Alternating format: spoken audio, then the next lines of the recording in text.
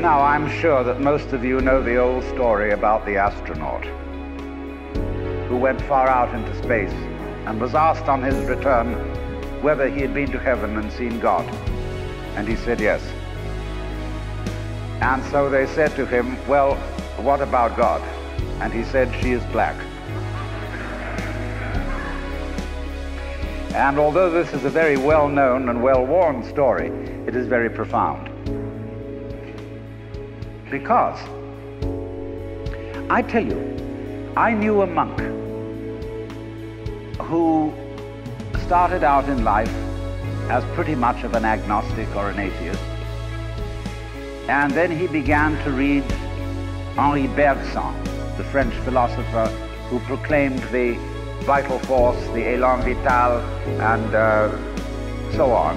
And the more he read into this kind of philosophy, the more he saw that these people were really talking about God.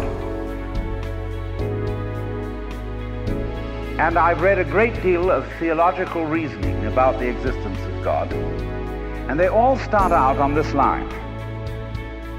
If you are intelligent and reasonable, you cannot be the product of a mechanical and meaningless universe. Figs do not grow on thistles, grapes do not grow on thorns, and therefore you, as an expression of the universe, as an aperture through which the universe is observing itself, cannot be a mere fluke. Because if this world peoples, as a tree brings forth fruit, then the universe itself, the energy which underlies it, what it's all about, the ground of being, as Paul Tillich called it, must be intelligent. Now, when you come to that conclusion, you must be very careful, because you may make an unwarranted jump. Namely, the jump to the conclusion that that intelligence, that marvelous designing power which produces all this, is the biblical God. Be careful. Because that God, contrary to his own commandments, is fashioned in the graven image of a paternal, authoritarian, beneficent tyrant of the ancient Near East.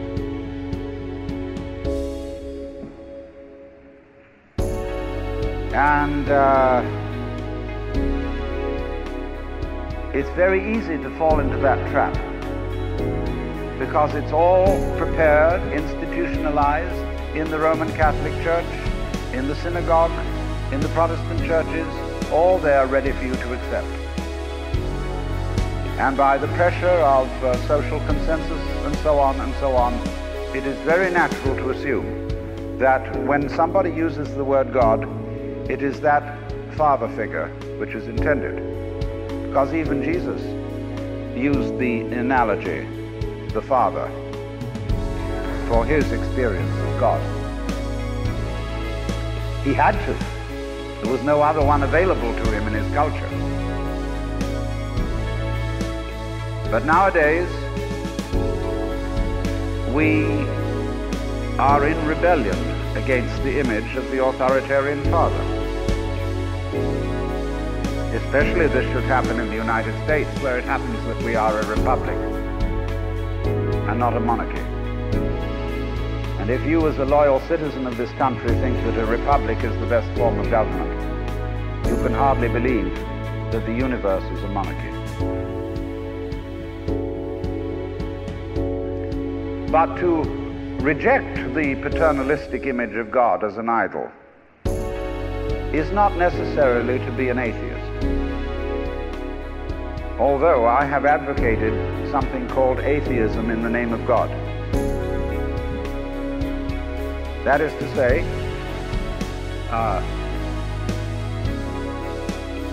an experience, a contact, a relationship with God, that is to say, with the ground of your being, that does not have to be embodied or expressed in any specific image.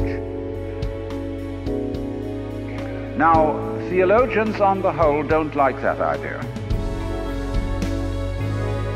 because I find in my discourse with them that they want to be a little bit hard-nosed about the nature of God. They want to say that God has indeed a very specific nature. Ethical monotheism means that the governing power of this universe has some extremely definite opinions and rules to which our minds and acts must be conformed. And if you don't watch out, you'll go against the fundamental grain of the universe and be punished in some way. Old-fashionedly, you will burn in the fires of hell forever. More modern-fashionedly, you will fail to be an authentic person. It's another way of talking about it. But there is this feeling, you see, that there is authority behind the world, and it's not you. It's something else. Like we say, that's something else that's far out. And therefore, this Jewish, Christian, and indeed Muslim approach makes a lot of people feel rather strange, estranged from the root and ground of being. There are a lot of people who never grow up and are always in awe of an image of grandfather. Now, I'm a grandfather. I have 5 grandchildren, and so I'm no longer in awe of grandfathers. I know I'm just as stupid as my own grandfathers were, and therefore am not about to bow down to an image of God with a long white beard. Now, naturally, of course, we intelligent people don't believe in that kind of a God, not really. I mean, we think that God is spirit, that God is very undefinable and infinite and all that kind of thing. But nevertheless, the images of God are have a far more powerful effect upon our emotions than our ideas. And when people read the Bible and sing hymns,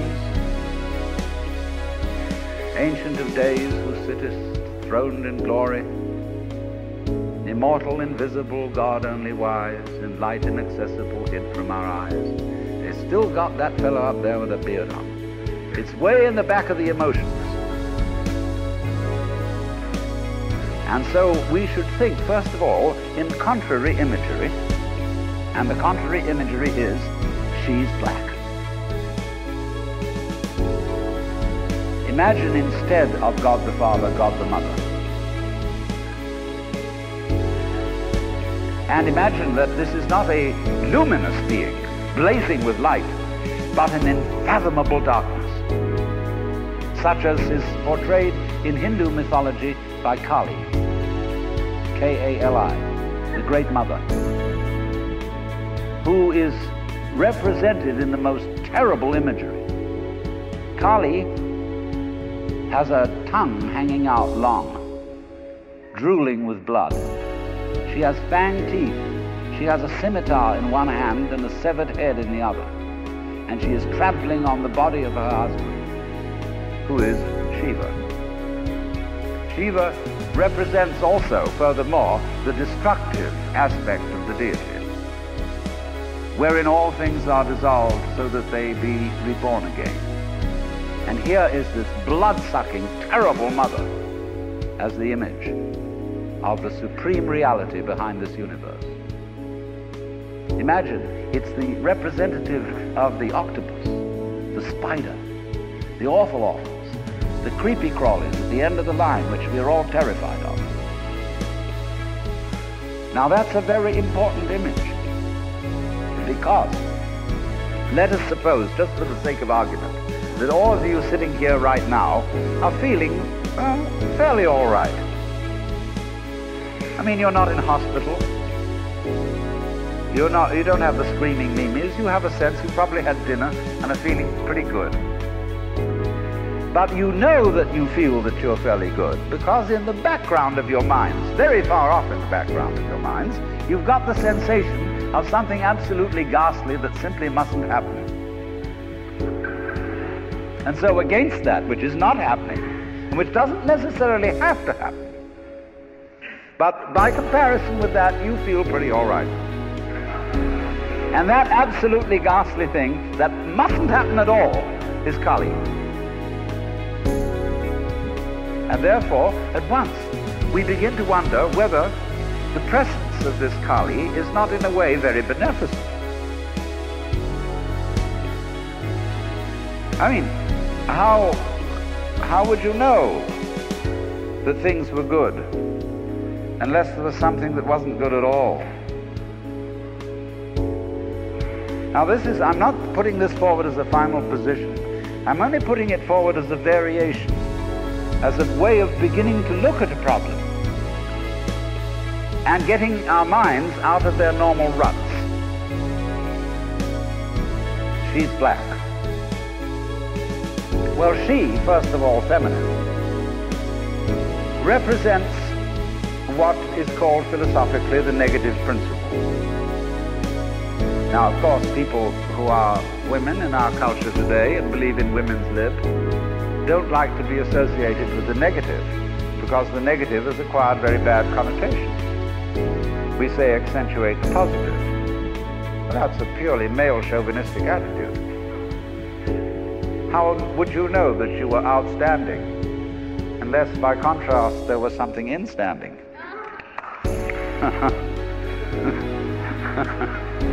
You cannot appreciate the convex without the concave. You cannot appreciate the firm without the yielding. And therefore, the so-called negativity of the feminine principle is obviously likely and very important. But we live in a culture which doesn't notice it. You see a painting, a drawing of a bird, and you don't notice the white paper underneath it. You see a printed book, and you think that what is important is the printing, and the page doesn't matter. And yet, if you reconsider the whole thing, how could there be visible printing without the page underlying it? What is called substance, that which stands underneath, underneath, stands. To be substantial is to be underlying, to be the support, to be the foundation of the world. And of course, this is the great function of the feminine, to be the substance. And therefore, the feminine is represented by space, which is of course black at night. But were it not for black and empty space, there would be no possibility whatsoever of seeing the stars. Stars shine out of space, and astronomers, very high-powered astronomers, are beginning to realize that stars are a function of space. Now that's difficult for our common sense, because we think that space is simply inert nothingness. But we don't realize that space is completely basic to everything. It's like your consciousness. Nobody can imagine what consciousness is. It's the most elusive, whatever it is, that there is at all, because it's the background of everything else that we know. Therefore, we don't really pay much attention to it. We pay attention to the things within the field of consciousness, to the outlines, to the objects, to the so-called things that are in the field of vision, the sounds that are in the field of hearing, and so forth. But what it is, that ever it is, that embraces all that, we don't pay much attention to it. We can't even think about it. like trying to look at your head.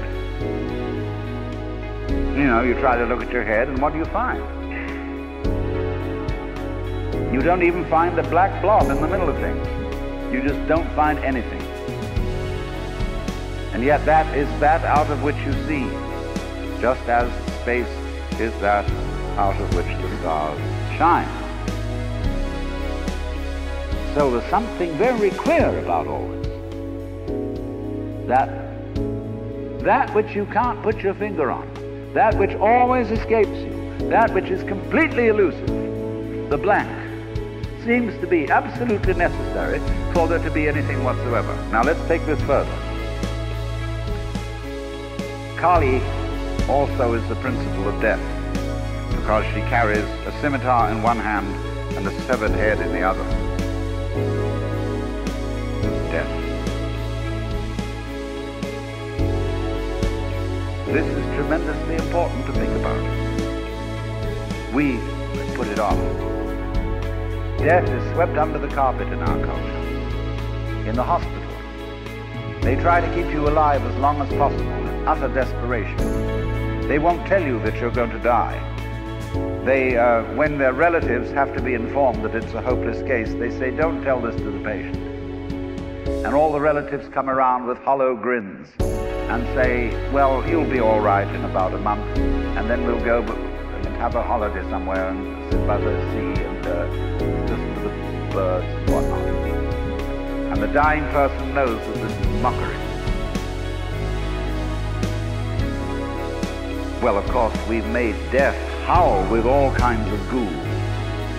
We've invented dreadful afterlives. I mean, the Christian version of heaven is as abominable as the Christian version of hell. I mean, nobody wants to be in church forever. Children are absolutely horrified when they hear these hymns which say, prostrate before thy throne to lie and gaze on thee. They can't imagine what this imagery means. I mean, in a very subtle theological way, I could wangle that statement around to make it extremely profound. I mean, to be prostrate at once and to gaze on the other hand, see, is a coincidentia oppositorum, a coincidence of opposites, which is very, very deep. But to a child, it is a crick in the neck. And that's the sort of imagery we're brought up with. So the idea of what might happen after death. Well, you're going to be faced with your judge. The one who knows all about you. This is Big Papa, who knows you were a naughty boy and a very naughty girl, especially girl, from the beginning of things. He's going to look right through to the core of your inauthentic existence. And what kind of heebie-jeebies may come up. Or you may believe in reincarnation, and you think that your next life will be the rewards and the punishments for what you've done in this life. And you know you've got away with murder in this life. And the most awful things are going to happen next time around. So you look upon death as a catastrophe. Then there are other people who say, well, when you're dead, you're dead. Just nothing going to happen at all. So what you got to worry about? Well, we don't quite like that idea. Because it spooks us. You know, what's it be like to die? To go to sleep and never, never, never wake up? Well, a lot of things it's not going to be like. It's not going to be like being buried alive. It's not going to be like being in the darkness forever. I tell you what, it's going to be like as if you never had existed at all.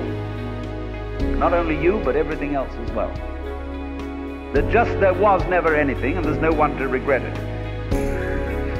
And there's no problem. Well, think about that for a while. It's kind of a weird feeling you get when you really think about that. You really imagine just to stop altogether. And you can't even call it stop, because you can't have stop without start. And there wasn't any start. There's just no thing. Well, then when you come to think of it, that's the way it was before you were born. I mean, if you go back in memory as far as you can go, you get to the same place as you go forward in your anticipation of the future as to what it's going to be like to be dead. Then you get these funny ideas that this blankness is the necessary counterpart of what we call being. Now, we all think we're alive, don't we? I mean, we're really here, that there is something called existence. You know, the existentialists, Dasein, thrownness, you know, here we are. But how could you be experiencing that as a reality unless you had once been dead? What gives us any ghost of a notion that we're here, except by contrast with the fact that we once weren't? And later on won't we? But this thing is a cycle, like positive and negative poles in electricity. So this then is the value of the symbolism of she is black. She, the womb principle, the receptive, the instanding, the void, and the dark. And so that is to come into the presence of the God who has no image. Behind the Father image, behind the Mother image, behind the image of light inaccessible, and behind the image of profound and abysmal darkness, there's something else which we can't conceive at all.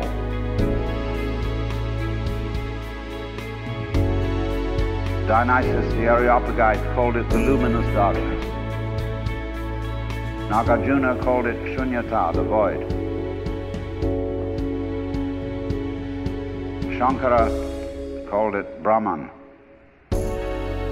that which can only, of which nothing at all can be said. Neti neti, beyond all conception whatsoever. And you see, that is not atheism in the formal sense of the word. This is a profoundly religious attitude, because what it corresponds to practically is an attitude to life of total trust, of letting go. When we form images of God, they are all really exhibitions of our lack of faith. Something to hold on to, something to grasp. How firm a foundation, what lies underneath us, the rock of ages, or whatever, ein fester Burg. But when we don't grasp, we have the attitude of faith. If you let go of all the idols, you will of course discover that what this unknown is, which is the foundation of the universe, is precisely you. It's not the you think you are. No, it's not your opinion of yourself. It's not your idea or image of yourself. It's not the chronic sense of muscular strain, which we usually call I. You can't grasp it. Of course not. Why would you need to? Supposing you could, what would you do with it? And who would do what with it? You can never get at it. So there's that profound central mystery. And the attitude of faith is to stop chasing it. Stop grabbing it. Because if that happens, the most amazing things follow. But all these ideas of the spiritual, the godly, as this attitude of must, and we have been laid down the laws which we are bound to follow. All this jazz is not the only way of being religious and of relating to the ineffable mystery that underlies ourselves in the world.